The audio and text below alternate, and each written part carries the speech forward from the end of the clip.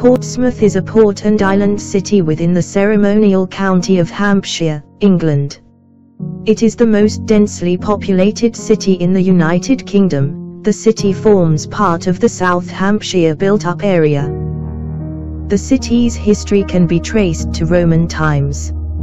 A significant naval port for centuries, Portsmouth has the world's oldest dry dock and was England's first line of defence during the French invasion in 1545.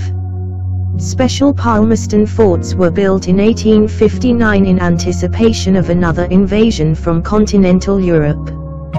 By the early 19th century, Portsmouth was the most heavily fortified city in the world, and was considered the world's greatest naval port at the height of the British Empire throughout Pax Britannica. The world's first mass production line was set up in the city, making it the most industrialized site in the world. During the Second World War, the city was a pivotal embarkation point for the D-Day landings and was bombed extensively in the Portsmouth Blitz, which resulted in the deaths of 930 people.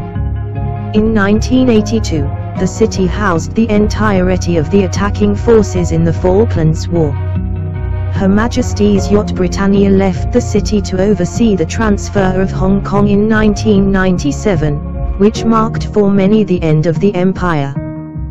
Portsmouth is one of the world's best-known ports.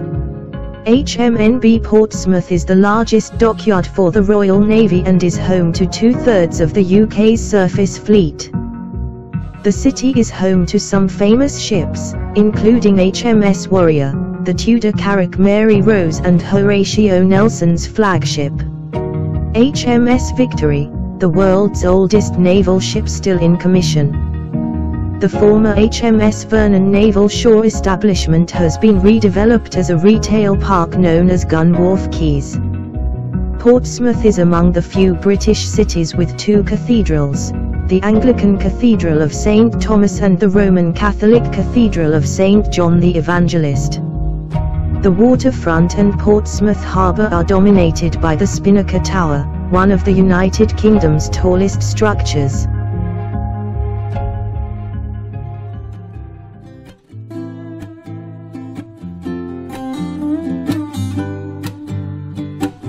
The Palmerston forts that encircle Portsmouth were built in response to the 1859 Royal Commission dealing with the perceived threat of a French invasion. The forts were intended to defend the dockyard in Portsmouth. These man-made island forts were originally built to protect the eastern approaches to Portsmouth Harbour from attack by enemy forces. The four armour-plated forts were designed by Captain E. H. Stewart, overseen by Assistant Inspector General of Fortifications, Colonel W. F. D. Jervois. Construction took place between 1865 and 1880, at a total cost of £1,177,805. By the time the forts had been completed, the threat of invasion had long since passed, and although the forts were armed and re-armed as technology advanced, they were never used in anger. They were decommissioned in 1956.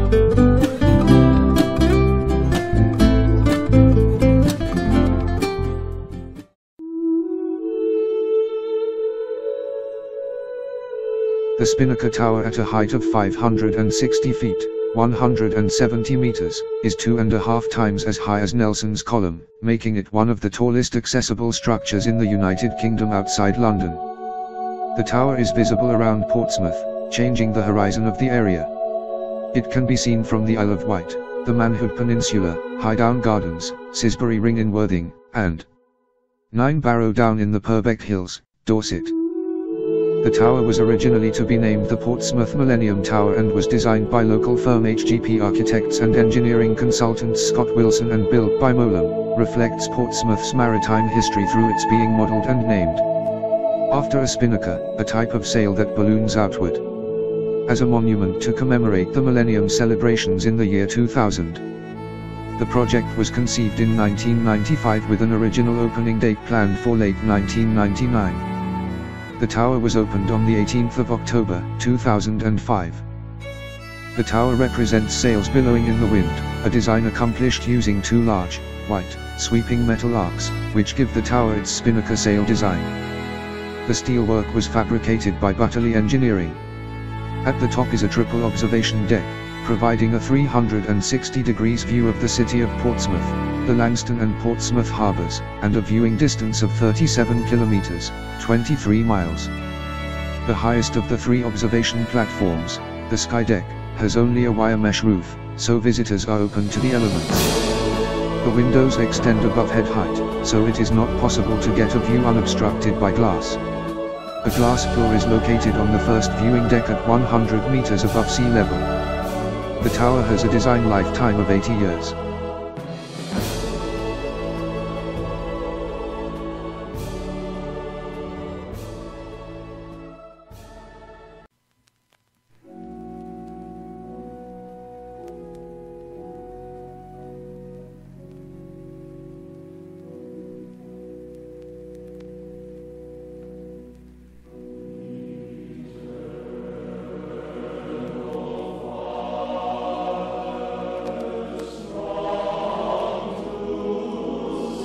The Portsmouth Naval Memorial. At the end of World War I, the Royal Navy decided to commemorate its members with no known graves. This was a vast list as many deaths occurred at sea. British and Commonwealth sailors who were lost in the war was around 10,000. As no permanent memorial can stand on the oceans for these sailors, Portsmouth commissioned the Portsmouth Naval Memorial, sometimes known as Southsea Naval Memorial. The memorial is made of Portland stone, with a prominent central obelisk topped by a metal finial. Steps lead up to a plinth bearing bronze inscription plaques fixed to the obelisk space bearing the names of the lost. Each corner projects as a buttress, surmounted by a statue of a reclining lion, beneath a stepped base to the obelisk. The four-sided obelisk tapers slightly to a stepped top with an elaborate finial with corner ship's prows and bronze supports to a verdigris copper ball. The memorial was unveiled on the 15th of October, 1924 by Albert, Duke of York, later King George VI. With the loss of 15,000 sailors in the Second World War, the memorial was extended to a design by Sir Edward Mouth. Names of those lost in the Second World War are recorded on panels set into the low walls of an enclosure added to the north, leading to a barrel-vaulted pavilion on each side. Additional sculpture was created by Charles Wheeler, William Macmillan, and Esmond Burton. The additions were unveiled by Queen Elizabeth, the Queen Mother, on the 29th of April, 1953. The memorial is maintained by the Commonwealth War Graves Commission. It became a listed building in 1972, and was upgraded to Grade 1 in May 2016 for the centenary of the Battle of Jutland.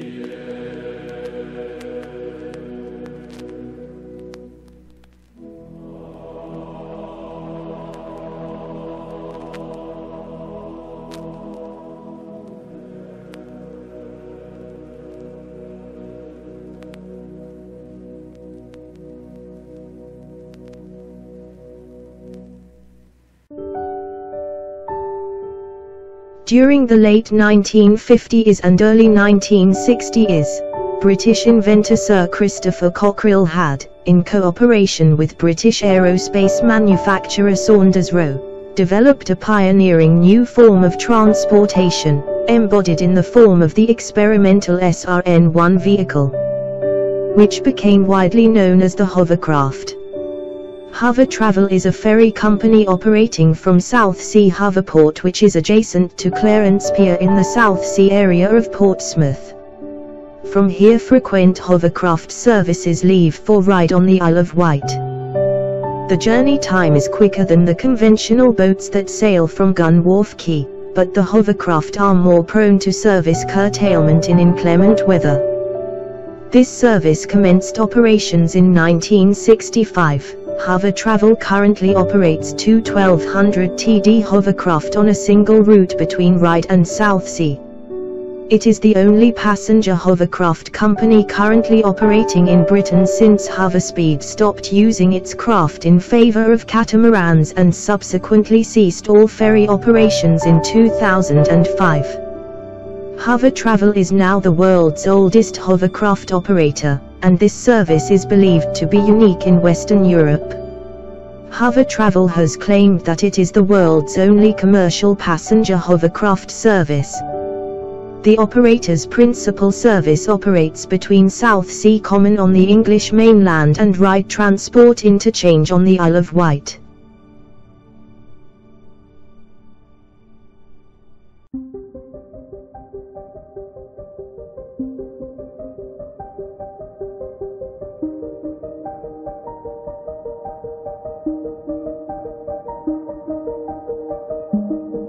HMS Prince of Wales, R09, is the second Queen Elizabeth-class aircraft carrier.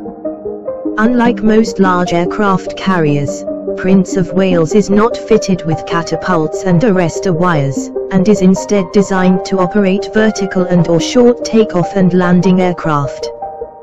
The ship is currently planned to carry up to 40 F-35B Lightning II stealth multi-role fighters and Merlin helicopters, for airborne early warning and anti-submarine warfare.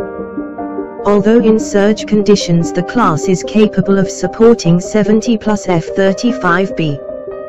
The design emphasizes flexibility, with accommodation for 250 Royal Marines and the ability to support them with attack helicopters and troop transports up to and larger than Chinook size.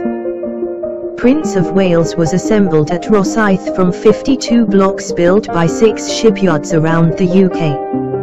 Construction began on the 26th of May 2011 with the first steel being cut at Govan Shipyard by Defence Secretary Liam Fox.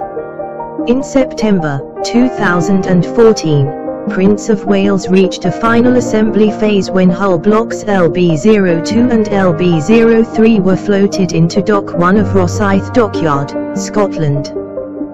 During the 2014 NATO summit in Wales, Prime Minister David Cameron announced that Prince of Wales would be brought into active service, rather than sold off or mothballed.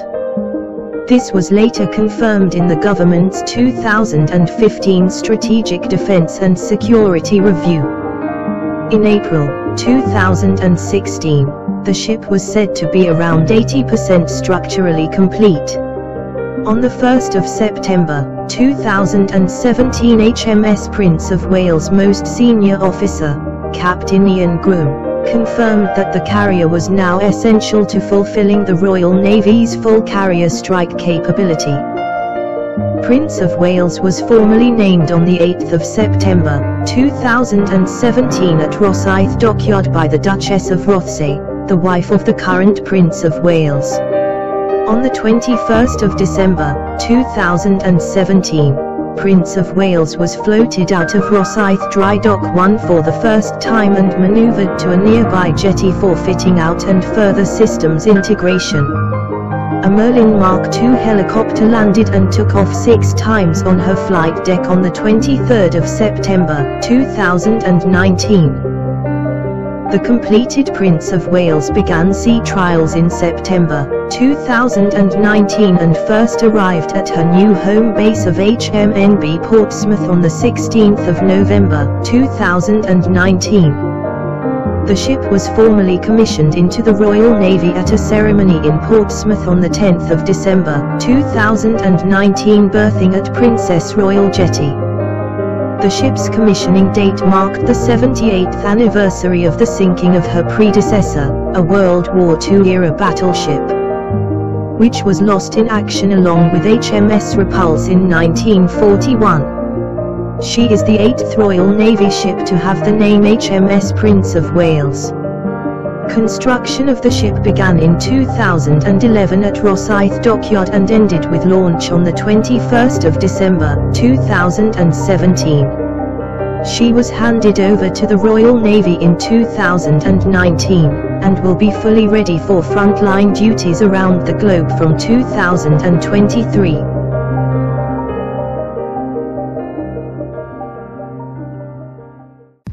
HMS Warrior. Britain's first iron-hulled, armoured battleship.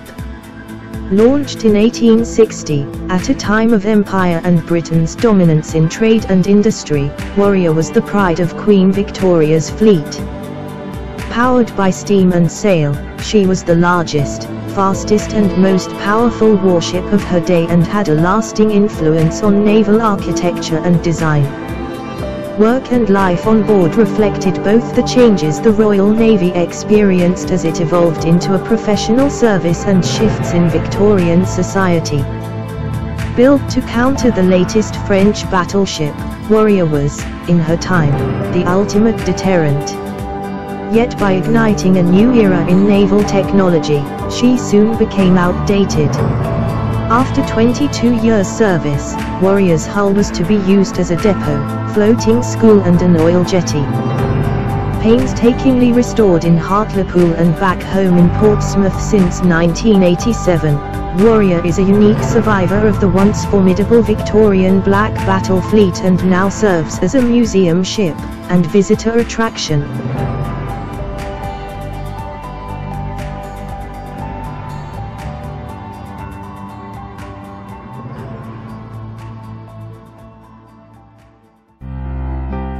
HMS Victory is a 104-gun first-rate ship of the line of the Royal Navy.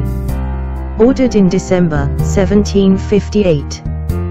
Pitt the Elder, in his role as head of the British government, placed an order for the building of 12 ships, including a first-rate ship that would become Victory.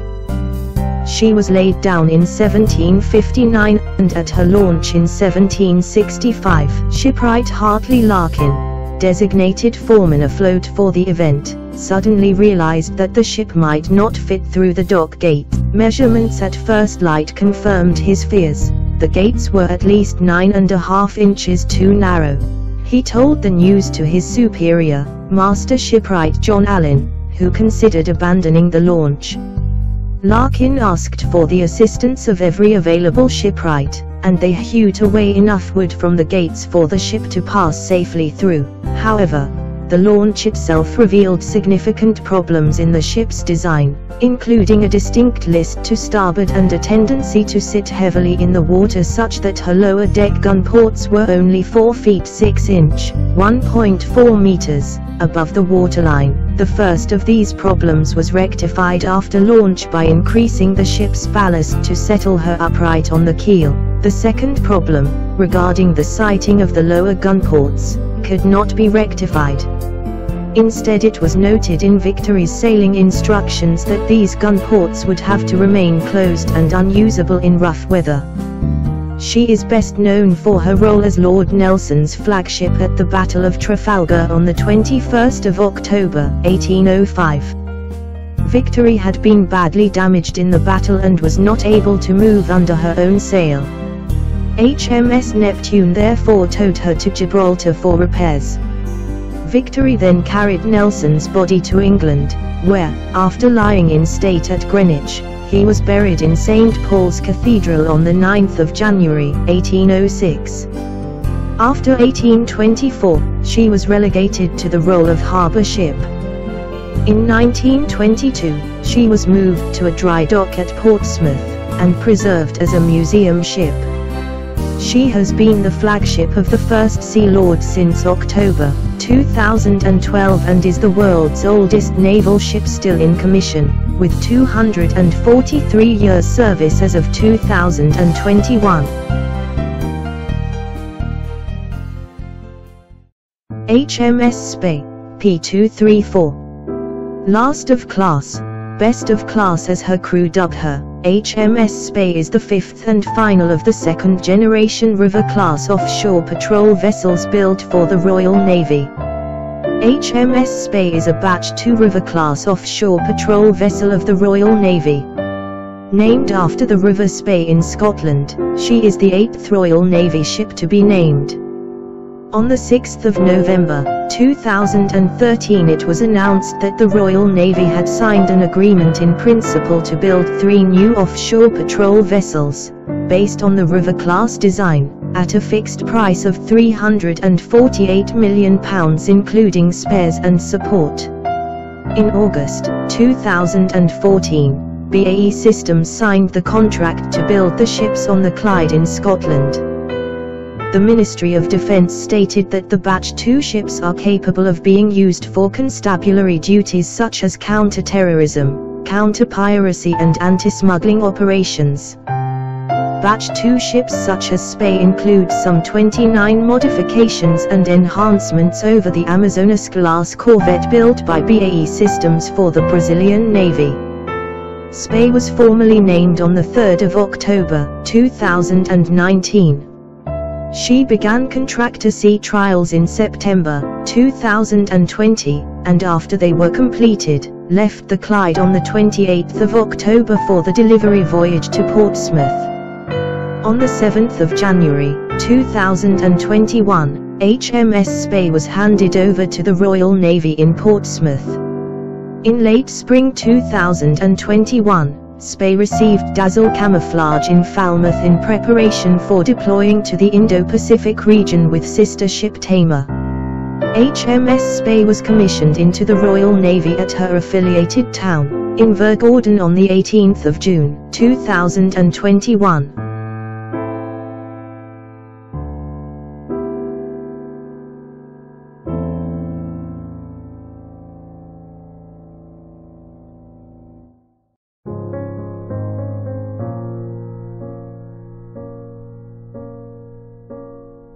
HMS Dragon D-35. Dragon's construction began at the then BAE Systems naval ships, later BAE Systems Surface Fleet Solutions yard at Scottstown on the River Clyde in December 2005, and by December 2007 the bow section was in place on the Gavan slipway.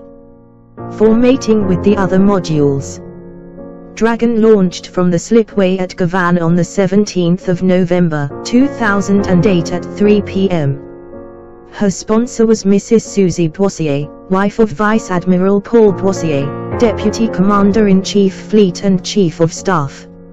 She was fitted out at Scottstown. Dragon commenced her first set of contractor sea trials on the 5th of November 2010. Dragon entered her home port of Portsmouth for the first time on the 31st of August 2011. HMS Dragon's main role is air defense, providing protection to her fellow ships by detecting, interrogating and neutralizing enemy threats with the fearsome Sea Viper anti-air missile system.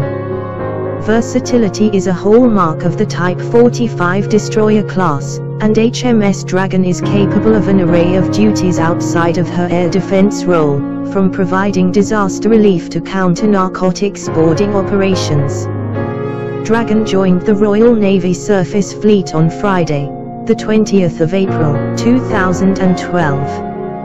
On Friday the 27th of April, she made her maiden visit to Liverpool, staying for 3 days. She opened to the public on Saturday the 28th of April. In August 2013, it was reported Dragon was sailing with the USS Nimitz carrier group in the Arabian Sea, acting as the main point ship for aircraft control. In August 2013, several Typhoons from No. 6 Squadron RAF were exercising with Dragon and US fighters in the Gulf. It sailed westward to the eastern Mediterranean. In April 2014, Dragon was deployed to waters north of Scotland, after sailing from Portsmouth to track the Russian warship Vice Admiral Kulakov. She was part of the Royal Navy's Atlantic Patrol tasking in late 2014, visiting places such as the South Georgia Islands, the Falkland Islands, and a transit through the Panama Canal. October 2016, Dragon tracked 2 Russian corvettes in the Atlantic Ocean and Bay of Biscay during a major deployment of Russian naval forces near the United Kingdom.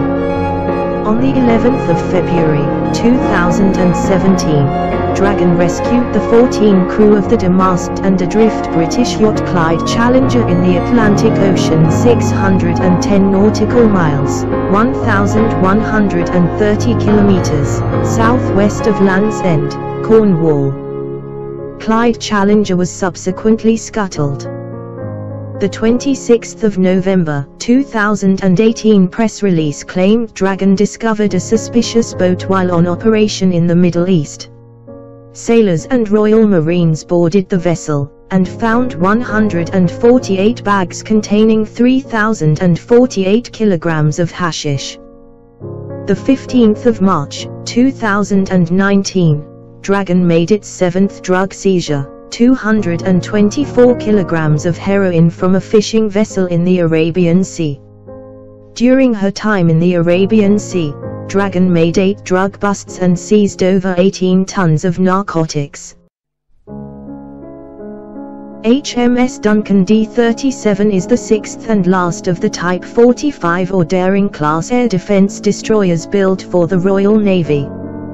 Type 45 air defense destroyers are one of the most advanced warships in the world. Duncan is named after Adam Duncan, 1st Viscount Duncan, the 1st of July 1731 to the 4th of August 1804, who defeated the Dutch fleet at the Battle of Camperdown on the 11th of October 1797. She sails with a ship's company in excess of 280 personnel and is based at Portsmouth Naval Base. Duncan's construction began at the BAE Systems naval ships, now part of BAE Systems surface ships, yards, at Govan and Scottstown on the River Clyde in 2006. She was launched from Govan on the 11th of October 2010, on the 213th anniversary of the Battle of Camperdown. Duncan sailed from Scottstown Shipyard, Glasgow on the 31st of August 2012 to commence sea trials. Duncan was commissioned on the 26th of September 2013. She entered service on the 30th of December 2013, 4 months ahead of schedule, after a period of trials and training. She is the first of the Type 45 class to be capable of deploying Harpoon. On the 2nd of March 2015, Duncan left HMNB Portsmouth on her maiden deployment to the Mediterranean Sea and Middle East. On the 7th of July 2015, Duncan joined up with the U.S. Navy carrier Strike Group 12 to strike the Islamic State of Iraq and the Levant. In April 2016, HMS Duncan was one of several Royal Navy ships exercising with the French Navy in Exercise Griffin Strike.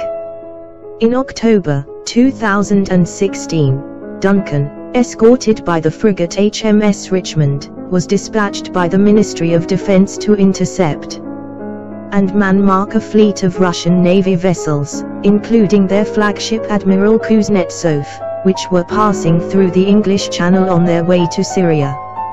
In November, while sailing off the coast of England, Duncan suffered a total propulsion failure and was towed back to Plymouth. Duncan sailed from Portsmouth in June 2017 to assume the role of flagship of NATO's Standing Maritime Naval Group 2, SNMG-2, operating in the Black Sea and the Mediterranean. Duncan returned to Portsmouth on the 22nd of September 2017. She resumed NATO duties in January 2018, visiting Mediterranean and Black Sea ports such as Constanta, Suda Bay, and Split, and again took command of SNMG-2, returning to Portsmouth on the 13th of July 2018. In November and December 2018, Duncan featured on the Channel 5 television documentary Warship, Life at Sea, which captured everyday life on board the vessel during her NATO deployment earlier that year, including confrontations with Russian warships and aircraft, including the Russian frigate Admiral Essen. Series 2 is due to air in February 2020. In December 2018 it was announced that Duncan would be affiliated with the town of Scarborough on the Yorkshire coast. In July 2019 Duncan visited Odessa harbour in Ukraine. On the 12th of July 2019 she was ordered to the Persian Gulf in response to threats against British shipping by Iran. On arrival she joined with the frigate HMS Montrose in protecting cargo vessels and oil tankers. In September 2019, Duncan returned to her home base at Portsmouth for a refit. It is frequently claimed by the ship's crew that Duncan can detect a tennis ball-sized object moving at 3 times the speed of sound, from over 100 miles away. RFA Diligence, a 132. RFA Diligence was a forward repair ship of the Royal Fleet Auxiliary. Launched in 1981 as a support ship for North Sea oil rigs. She was chartered by the British government to support naval activities during the 1982 Falklands War and was later bought outright as a fleet maintenance vessel. She gave assistance to the damaged USS Tripoli and Princeton in the 1991 Gulf War, and to Sri Lanka after the 2005 tsunami. She typically had deployments of 5 to 8 years in support of the Trafalgar-class submarine on duty east of Suez, with a secondary role as a mothership for British and US minesweepers in the Persian Gulf. In March 2017, Diligence was towed from Birkenhead to Portsmouth where as of May 2021 she is waiting for disposal. HMS Westminster, F237. Known throughout the Royal Navy as the capital ship, HMS Westminster is a Type 23, or Duke class, frigate. Despite having originally been designed for anti-submarine warfare, the Duke class's versatility has seen them used in a number of fleet roles, from warfighting to peacekeeping missions. HMS Westminster is the second ship to bear the name. She was launched on the 4th of February 1992 and named for the Dukedom of Westminster. Westminster was used for the interior shots in the 1997 James Bond film Tomorrow Never Dies as 3 different, fictional, Type 23 frigates HMS Chester, HMS Devonshire and HMS Bedford. In 2004, Westminster was assigned one of the Royal Navy's first Merlin helicopters. Also in 2004, the ship was the first to be fitted with the new low-frequency sonar 2087 designed to detect the most advanced submarines.